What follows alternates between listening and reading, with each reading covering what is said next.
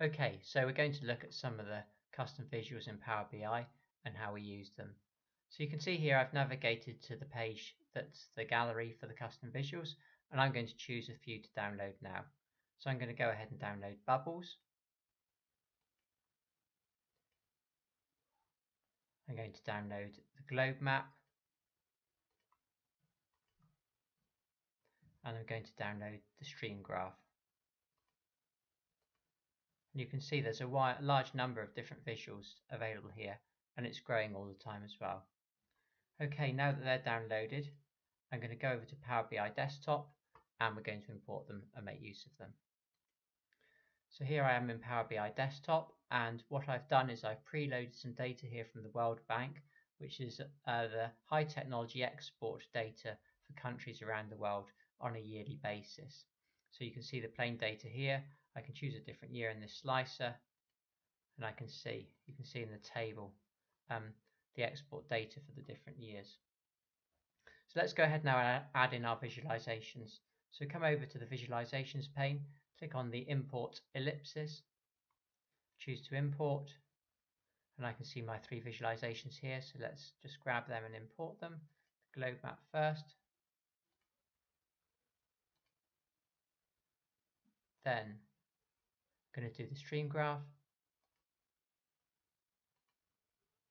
and then finally our bubbles. Okay, and now we're ready to make use of them. So let's try bubbles first of all.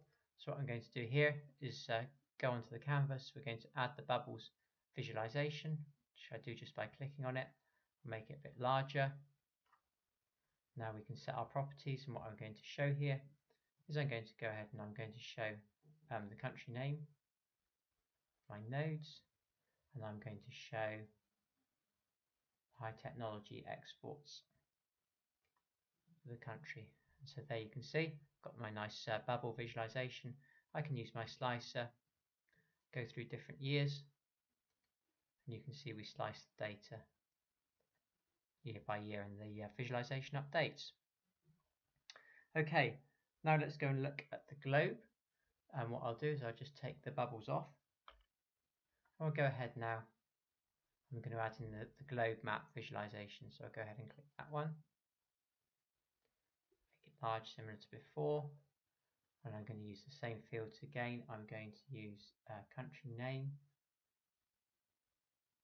In fact, I'm going to use country code to specify my location.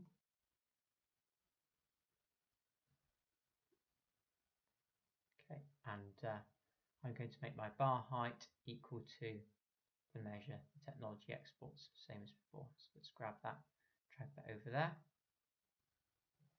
And now you can see I've got my visual. I can pan, zoom in.